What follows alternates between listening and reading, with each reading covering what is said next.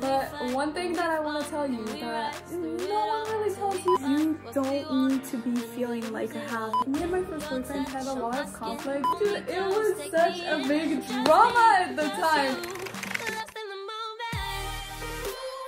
Hi internet best friends and welcome back to my channel. He's really not excited to be on camera. So I wanted this video to be kind of like me talking to you guys who are just starting your first relationships, sharing with you guys the things that I wish I had known before my first relationship, because there were definitely a lot of things that I didn't know and I didn't expect that I would even know. And before we get into this video, if you guys like content on relationships, how to get someone to like you, self-love, confidence, and reaction videos, then consider subscribing to this channel after watching this video. Let this be your free trial.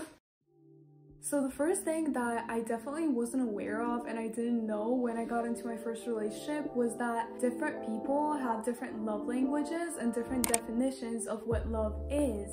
Me and my first boyfriend had a lot of conflict because what I wanted from him didn't match up to what he wanted from me. In a relationship, I needed to hang out way more than he did. I used to think that he didn't like me as much just because he didn't give me that many compliments, while in his opinion, it wasn't really needed there. So if you have one definition for something that someone should do in a relationship, it might not match exactly the definition of the other person. The next realization is about jealousy. Being in my first relationship made me realize how to actually stop feeling jealous forever over anyone. And here's what it is. When you are with the person, that person chooses to be with you. Just by being with another girl, his opinions will not change if he loves you and if he likes you that much. But if his opinions do change, then that just means, first of all, if your person is the person whose feelings are gonna change that easily, then they're literally not the person that you should be spending your time on, you know? And secondly, you can't really control people's feelings, so no matter what you do, and by getting jealous, you will be pushing the person away even further. Okay, this one that I learned is more like the tips that we usually talk about on our channel, which is a psychology tip. So basically, do not ever, if you're unhappy about something, you know this tendency that couples have when they're fighting and one person just goes like, so you want to break up, huh? Just expecting the other person to be like, no, I want to break up or whatever. If you bring up a breakup during a fight or whenever, what you're doing in that moment, that person might not even want to break up with you, but if you bring it up, you plant a seed in their subconscious mind and they start thinking about it, and then you might make it more likely that you guys are going to break up. It's like I was telling myself I wouldn't do it, but I did it anyway, and all of us know not to do this thing, but then somehow when you get into a relationship, you get so caught up with that person. This one time, I literally skipped my best friend's birthday, who I hadn't seen in almost a year, just to hang out with my boyfriend, who I hung out with every single day anyway. Your relationship might or might not end pretty soon, especially if it's a first relationship, and your friends are the ones who are going to have to deal with you after the breakup, dude. So show some respect. Hi, editing intervention. So before we get into this next tip, I wanted to say that don't ever feel pressure to do something if you're in a relationship. If the person you're dating is pressuring you, it's a sign that you shouldn't be dating that person and that they don't respect your boundaries. And with that, let's get into the next tip.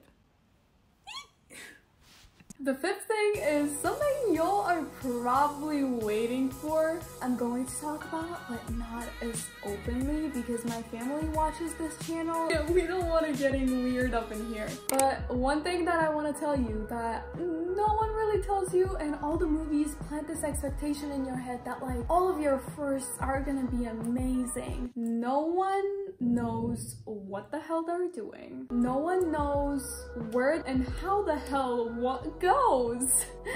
Literally, I remember me and my boyfriend sitting on a bench and thinking about breaking up, just being like, well, nothing's working out. Dude, it was such a big drama at the time. It was like, what the hell was going on? If you haven't seen the movie First Time with Dylan O'Brien, like literally, that was it. Sometimes it is terrible, sometimes it will be bad, especially if it's the first relationship for you and the first relationship for the person. So do not freak out if something doesn't work out. It doesn't mean you're incompatible, it doesn't mean the relationship is bad. A lot of us actually get into a relationship or stay in a relationship because we don't want to be alone. And honestly, you should never ever settle for anything less than you want, because it's not gonna satisfy you. And at the same time, if you don't settle and you keep going, trust me, the right person will pretty much be the next stop from there.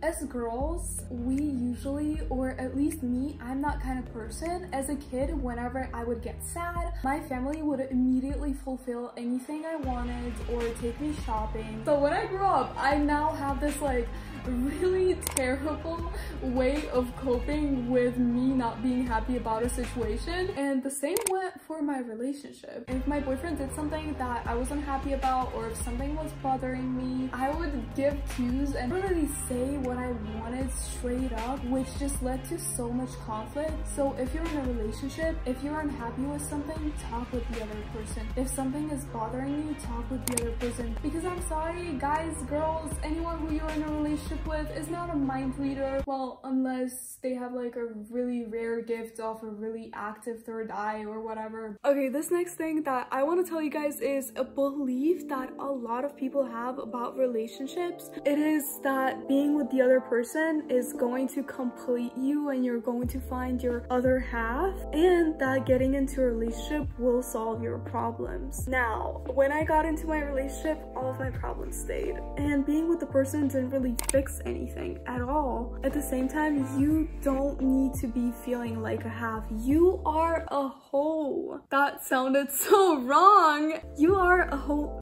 I'm not gonna say it. You don't need to be feeling like a half, because if you feel like a half, as soon as that person leaves, you're gonna feel incomplete again and you're gonna be dependent on that person. While if you feel complete yourself, you're not gonna get as jealous, you're not gonna get as possessive, which we all know really repels a lot of people. So I hope this video helped you guys gain some perspective. For those of you who are going into their relationships, if you like it, don't forget to subscribe to this channel. Thank you guys so much for watching, and I'll see you guys in my next one. I love you, bye!